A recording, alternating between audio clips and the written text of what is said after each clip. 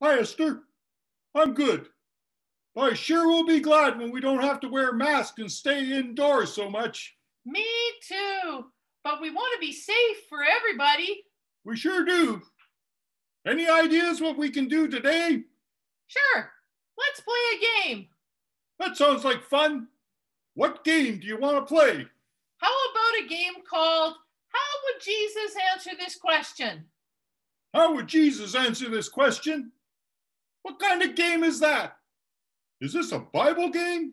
Yes, it's a game that helps us learn about Jesus and about God. Okay. Well, it seems to me Jesus usually answered a question by telling a story. Yes, but sometimes Jesus answered with an answer. Okay, let's try it. Good. Let's start with an easy one. How would Jesus answer this question? What is your mother's name? I know. Jesus would say, my mother's name is Mary, sometimes referred to as Mary, the mother of Jesus.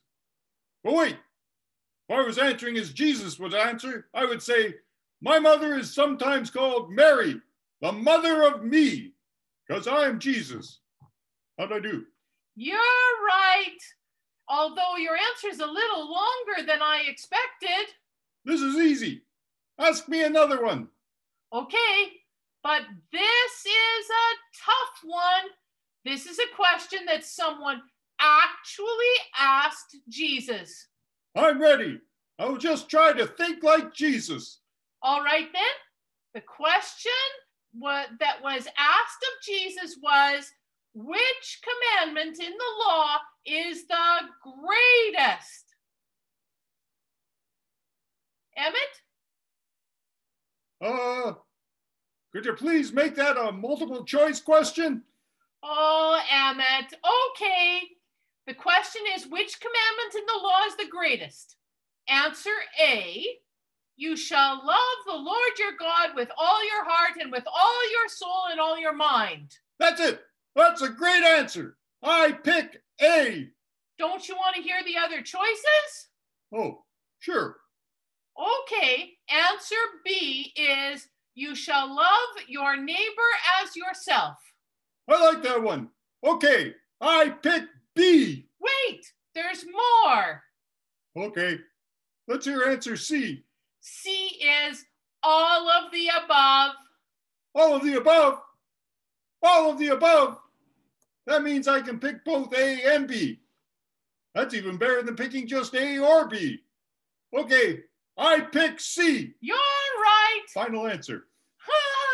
You're right.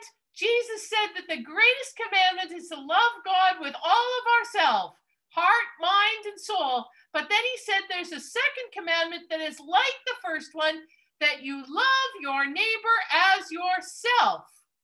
Wait a minute. So Jesus didn't answer with a story. Right.